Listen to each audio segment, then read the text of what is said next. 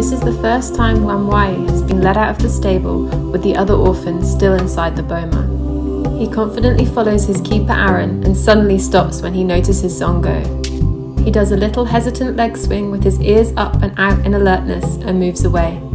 He soon settles down, and before long he's receiving some affiliative bonding behaviours, including body rubs. He reaches out to Aaron, making sure he's still there. As each of the elephants show more interest, he wants to be closer to his keeper. All the orphans are keen to touch and smell him. Elephants' primary way to gather information about each other is through their scent. They have more genes related to smell than any other species. Mbila is very curious about the young calf. All new rescues benefit if an older female takes extra interest in them, hopefully becoming their allo mother.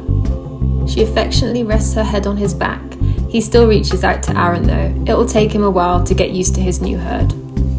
Wamwayi lost his herd at such a critical age for social learning, and only 2 months old, he's had little experience in any herd, so it's even more important for him to be able to learn key skills for his development, welfare, even his successful release one day. But for now, he still needs his human family for support and to seek comfort, helping him recover from his trauma. He still sees them as his mother and will be guided by them. This reliance will decrease as he progresses further into his rehabilitation and starts to rely more and more on the other elephants. But for now, the keepers mean security, nutrition, and love.